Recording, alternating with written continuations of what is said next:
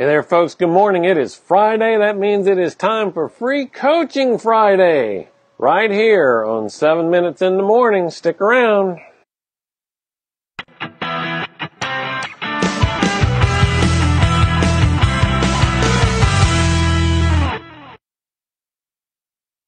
Hey there, everybody. Good morning. Welcome to this installment of 7 Minutes in the Morning. My name is Thom Rigsby, your host. And as I mentioned in the open, it is Friday. That means Free Coaching Friday. So we'll have a pretty good topic today, I think. We'll see where that takes us. Before we get there, though, just want to remind you, if you're watching live or watching on the replay, drop a comment down there. Say hi. Let me know that you were here. And if you happen to be listening, listening instead of watching, that's cool too. But remember, head on over to ThomRigsby.com/Facebook. That gets you to the right page on Facebook so you can participate in our conversations every weekday morning. I'd love to see you here. And if you are here, if you hear something that resonates with you or somebody in your network, something that they could really benefit from, tag them in that comment, share it out to your network. All of those things are much appreciated here on this end. So, let's see. Good morning, Keith. Thank you for being here. About to call you out there, buddy. So the show starts at 7 o'clock in the morning, right? And as I have said to you many times, I usually get up around 5. And by the way, just let me point out, if you see the screen flapping, that's okay. Or you hear the train coming through the yard, that's all right too. Have a little bit of a storm coming through this morning, not much. Remnants of Hurricane Harvey. But anyway, all that'll be good. So, I'm up by 5. I get out this morning. I'm sitting here doing my stuff, and bloop, got a message that pops up here from a regular listener and longtime supporter of the show, Keith. And here's what he said. And you'll understand this in just a second. New month, new energy, new things to try and achieve. Let's make September 2017 a good one. I'm right there with you, buddy. In fact, I'll even replace good and say make it great. All right? So I got that. That kind of made me smile. I read the rest of the post there. And then I'm getting stuff set up here in Facebook for our time together this morning, and look over, and in my feed, 2 other posts that say something similar to that. It's a new month. Let's do new things. September's off to a great start. And I'm just curious how many of you look at the first day of the month that way, or look at it as, Friday, the day that comes after Thursday, and the one day that's preventing me from making my weekend. Great things can happen.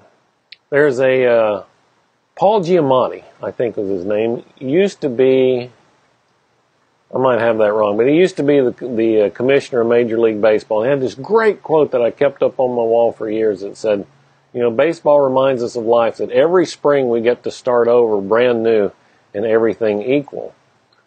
Right? Well, okay, apply that same logic to the month. It's a new month. I get to start over. August is done. What's done is done. Now it's September. What am I going to do with that? Right? So the other thing I wanted to, so that's a mindset thing. That's totally a way to look at your month. Yeah, start it, do it each week. Do it every day, right? And that's why I tell you, every morning, be grateful for something. What are you grateful for? Right? It's just a great way to start the day. Now here's the other thing I wanted to tell you. Kind of plays into that and ties into what we've been talking about all week. All week long we've talked about obstacles, right?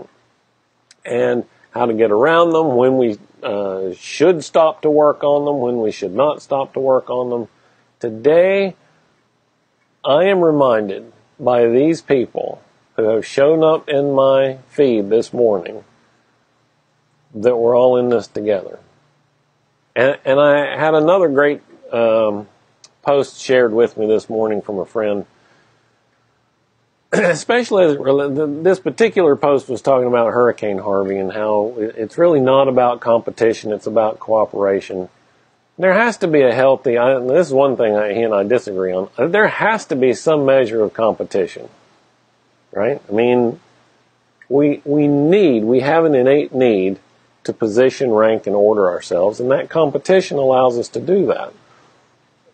But competition in and of itself is not the end game, right?